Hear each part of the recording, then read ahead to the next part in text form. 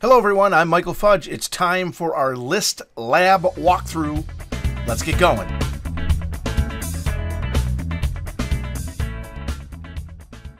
Okay, here we are in 1.1. And in this U code, we have a list of stocks.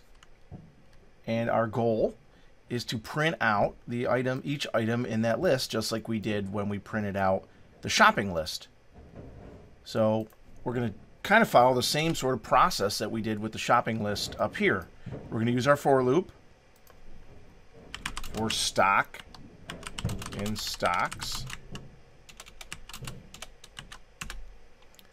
And then we can say print stock. Right? So again, this is the collection of things that's iterable. This is one of each of the things that we iterate over. So first is IBM, then is AAPL, then is Goog, then is Misfit, then is Twitter, then FUB. Just like that. Now it says we want to say you own before it, so we want to use an F string here. That's basically the only real wrinkle in this one. You own stock. There you go. You own IBM, you own AAPL, you own Goog. So this hopefully gives you a better sense of what is going on with the for loop. The for loop works over a iterable collection. That's what the list is. We can go over that one at a time. And for each item in that list, every time through the list, that gets assigned to stock. So the first time through the for loop, IBM is the stock. The next time, AAPL is the stock. The next time it's Goog. The next time stock is MSFT. Then finally, at the end, stock is FB. So the very last stock is FB. Okay, that's 1.1. Okay, what 1.2 is teaching us is that we can take a list and access items directly from the list, just like you would access an item from a string or slice a string. So up here we have some examples where I'm picking things directly out of the shopping list. We're going to do the same thing down here for the stocks. So I want the second and fourth stocks. So remember, the list index starts with 0. So the second stock would be stocks 1 would be the second stock. And stock 4 would be 0, 1, 2, 3. That's the fourth stock. Microsoft. Okay, now to get them to print on one line, I just print them both, right? So I could say print stocks and the other stock. I can print them like that. There you go. That gives me my two stocks. So if I, just to continue with this example, if I wanted to print the last stock, no matter how many stocks I have, that would be, print, let's do it this way. This is the last stock.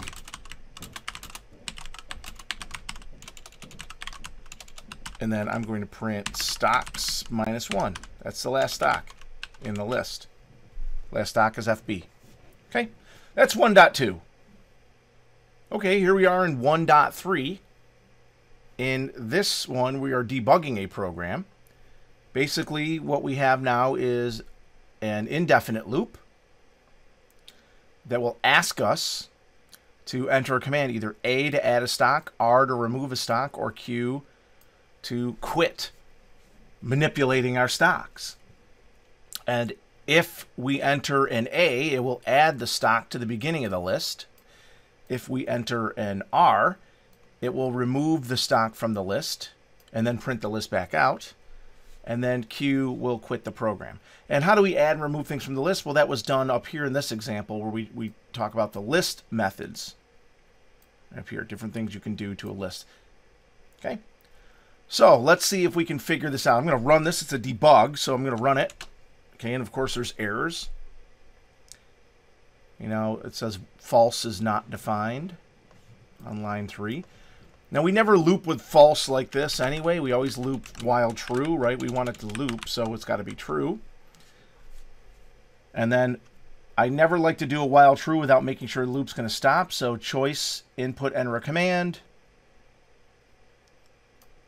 If choice is a Q, break. That looks good. That should break the loop. Let me try that.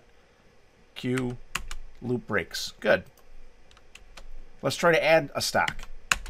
Enter symbol to add. How about XYZ? I don't know what that stock is, making it up. And I get an error. Stir object cannot be interpreted as an integer, okay, on this line. So what am I doing on this line? I'm trying to insert the stock. So I'm probably not using insert right. That is my guess. Because stocks is a list. How do I know this? See that up there? Stocks is a list. And I'm probably not using insert correctly, is my guess. It's my educated guess with this particular error. So, just to show you a couple things, if I go down and say, hey, what's the type of stocks? It's going to say it's a list, right? So that means it's got methods on it, and the insert is a method, so I can get help on stocks. What am I trying to do? An insert. And it says I need to insert with an index and then the object I want to insert. Insert object before index. So I have the object then the index. So I actually need to put the index first. So that's why it says stir cannot be interpreted as integer, because the first thing that you insert must be an integer. That's the index of where it goes in the list. Okay, that looks better. Let's run it again. Let's try to add a stock. XYZ. Okay, and it says your stocks, and it doesn't print my stocks out. It just says your stocks.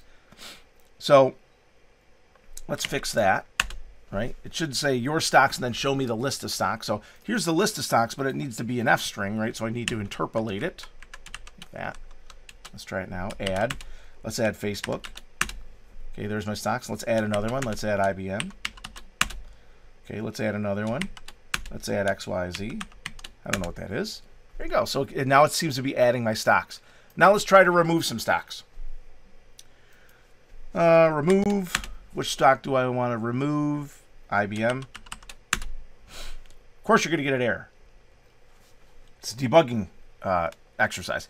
And it says name stocks is not defined. Again, whenever you get something is not defined, it's always the same error. It's not the name of the variable you're using. It's not the name of the function you're using. So check, in this case, for a typo. It says stocks. I think I meant stocks like this, right? Okay, let's try that. Now, if I ask to, now the stocks are gone, right? Because they were in memory. So if I say remove, there's no symbols to remove, you know? So I'm going to get an error, okay? It also says list object has no attribute delete, which is actually a different error than I was expecting. But let me demonstrate this this error. So let's add a stock, IBM, and let's remove a stock, IBM, and then I get list object has no attribute delete.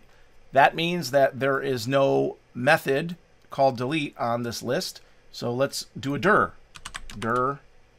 What's the name of my list? Stocks.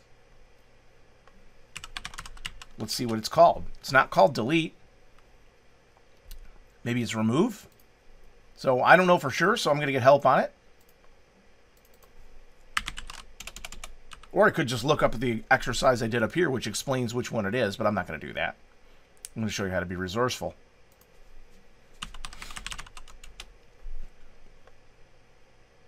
Okay, remove value. Okay, it is remove. So it's not delete, it's remove. Okay, let's try it again. Add a stock, IBM. Remove a stock, IBM. Okay, now it says your stocks. I think I'm missing the F in front of the F string, right? Because I want to see the stocks. All right. I think that should do it. That should give me everything I want. This is like a little mini in-memory database of your stock. So let's add a stock. Let's add a stock AAPL. Let's add a stock. Let's add Microsoft. Let's add a stock. Let's add Facebook. Let's add a stock. Let's add GameStop. Okay. Let's remove a stock. Let's remove Microsoft. There we go. So now it seems to be working, right? It removed Microsoft. Now let's remove Apple. Okay, it works. There we go. So that is debugging 1.3. Okay, this takes us to 1.4. In 1.4, we are going to write a program that implements this algorithm that allows us to input a comma-separated string of numbers, and then turn that into a list, and then parse the list into actual numbers, then sort the list of numbers, and then print out the winning numbers. Okay? So this is very similar to what we did up here in this example, and I will use a comprehension. I'll actually write it without a list comprehension, talk about it, and then write it with a comprehension in hopes of helping you better understand what the hell a list comprehension is. List comprehension is nothing really more than a way to apply an iteration over a list and return back a whole list rather than rebuilding a list yourself. Okay? All right, let's give it a shot here. So let's input a comma separated string of numbers. So let's do text input, enter winning lottery numbers. Lotto numbers separated by comma.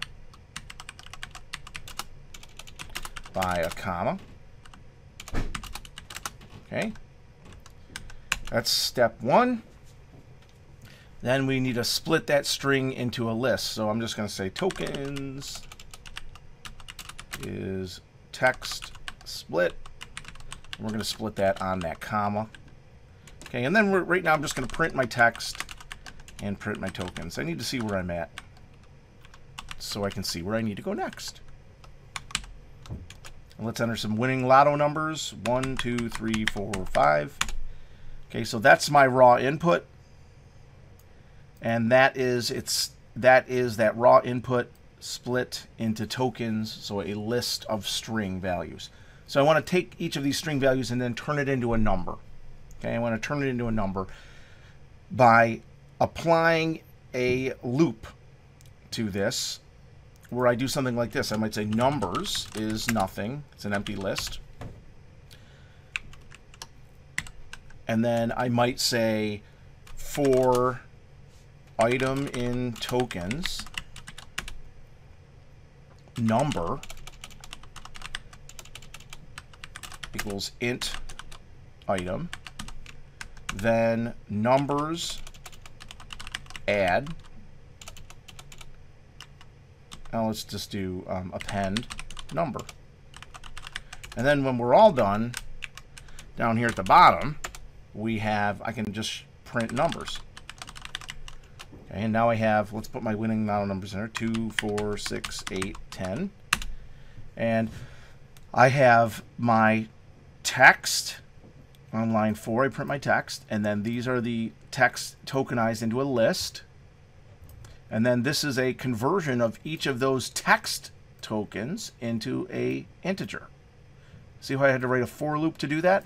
I have to loop over the list and produce another list. Whenever you have to loop over a list and produce another list, this is where a list comprehension makes a lot of sense.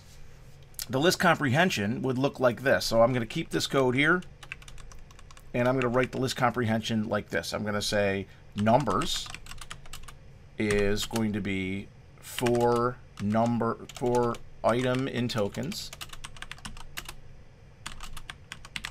And what do I want to do? I want to do int item. It's kind of weird how you write it, but you write it backwards. So I'm going to apply the function int item for every item in the list of tokens. And then I want to make that into a list. And so this, line 6, is the same as line 7, 8, 9, and 10. It just replaces that. So don't believe me? Don't believe the hype? Let me just comment these out. And 2, 4, 6, 8, 10. Get the same thing. Okay? So that does work. List comprehensions. It's a way to apply a function to a list and return back the same list. Okay? You can actually use an if in list comprehensions too. Like you can say for items in tokens, if item is bigger than 10 or whatever. You could do that. You can add that an if in there too if you really wanted to. Okay. Let's finish this off. So I'm going to take those numbers and sort them. Sort numbers sort sort, and then I have my final numbers. Winning. So print winning numbers.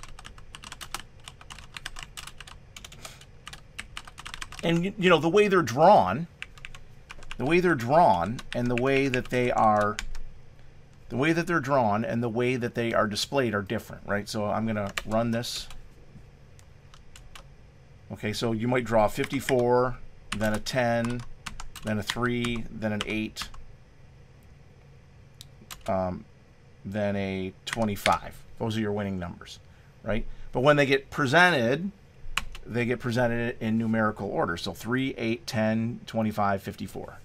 So even though they were drawn randomly, they're presented in sorted order. So that it ends up being the entire program. And what made it short and simple is the fact that I was able to use a list comprehension. Don't have to use one, but it does make things a lot easier when you need to apply a function to a list and you want to return back a list again in place, right? Okay, that's it for our lab walkthrough. Goodbye now.